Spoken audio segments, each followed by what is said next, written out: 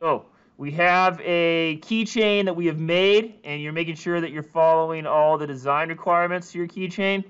Can't be more than 3 inches square. Meaning you can't be more than 3 inches one way, 3 inches on the x-axis, 3 inches on the y-axis, and it can't be. How thick can it be? What's the thickest it could be?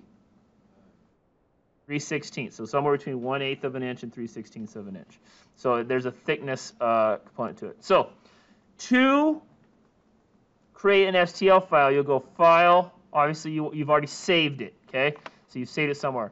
Then you're going to go, once it's saved, you're going to go Export, CAD format right here, okay? And you're going to pull this list down, and you're going to go all the way to the bottom. It says STL, and if you can't see that, that's okay, but you'll be able to watch the video as well. STL is the file format. Then you're going to name it something. You should name it your name slash, key chain. So underscore STL file. Now here's the most important part. If you don't do this, it will not save correctly. Okay.